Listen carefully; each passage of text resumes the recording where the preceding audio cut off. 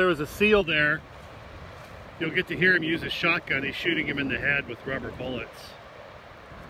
This is actually ludicrous. I don't know what they expect the seals to do. Seals do eat salmon. You can't argue that. But I guess it's all about the money. They want the money in the guide boats.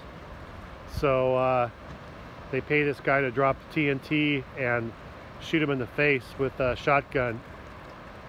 Hopefully I can get a video here of him shooting him. The depth charges he drops on them, they're quite large. They're loud. They make my dog flinch, and I'm 300 yards away trying to get this together.